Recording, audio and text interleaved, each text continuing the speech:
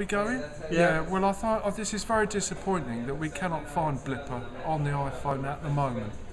But we will be back, and all our problems will be resolved. And also, I will escape from the Sphinx. This is something I'm very concerned about, and Chris doesn't know about. This 3D show has inspired me to find the Google warehouse of 3D objects and download them into my 3D world of Trinity, where I know of an island that is now a sculpture park, with the one problem that the Sphinx is surrounding me. I can't get out of it, and I don't know how that's going to be resolved either. But don't worry, here we enjoy our coffee, and we will be back next week.